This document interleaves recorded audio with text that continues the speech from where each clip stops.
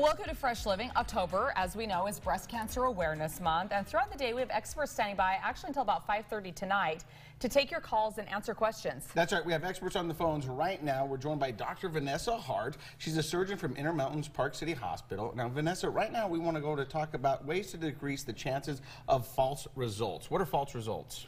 False results are where the picture picks up something and the radiologist may think it's a cancer, maybe need extra views of the area, maybe even a biopsy. In the end, it's not a cancer, it's benign, non-cancerous tissue. Okay, so there are some new things happening, which probably is pretty exciting when it comes to detection. So tell us about tomosynthesis. So tomosynthesis is a 3D mammogram. Oh, so that's cool. Very cool. So it's taking at various levels the views. So a mammogram has a single plane and we can do it in 2 views. Okay. The 3D mammography is like a CAT scan. So it's giving us what's happening inside, and especially for dense breasts, that may pick up something that the mammogram may not. And the great thing is, with this kind of information, it lessens the chances of false results, because when you have some of those results and you go down that road, I mean, there's a whole mind game that goes along with it, and there's a lot that goes into it. So if you can lessen that, I mean, that's great. No, absolutely, because that fear of the unknown, oh, am I the one that has cancer?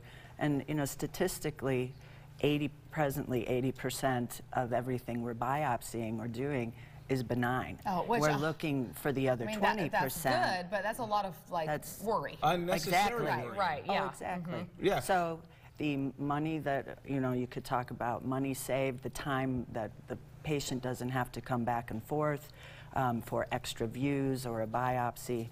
If we can decrease the false negatives, yeah, absolutely. I always feel a little bit strange when we're talking about breast cancer awareness, being a guy, but I really think that the guys need to get involved in the conversation with their wives, with their moms, with their daughters, because breast cancer affects all of us. Yes, and just so you know, male breast cancer is 1% of all breast cancers. So men are not immune either. Right, so every once in a while you'll see a case like that. So right now mammography is kind of the standard of care. Yes. Is this tomosynthesis, is this going to be something that's going to work in connection with mammography, or do you think it ultimately will replace it? I think it'll ultimately replace it. But, you know, mammograms still are our workhorse. You know, there was a study showing that it's decreasing death from breast cancer by 30% because we're catching things before you feel them. Well, yeah, Casey and I talked about this before. You know, when we were kids, like if someone said they had cancer, it was like they're going to die. And now that is just not the case. No. I mean, especially with a cancer like breast cancer, you find that early and chances are really good you're getting rid of it. Correct. Right. But Dr. Hart, we really want to just tell everybody to go out there and get checked. And at what age should you start to check? 40. 40 without a family history. All right. And you'll read other things, but I mean, in my opinion, rule of thumb. Start at 40. Okay, and start your self-breast exams and see your doctor, because mammography is just one part of it.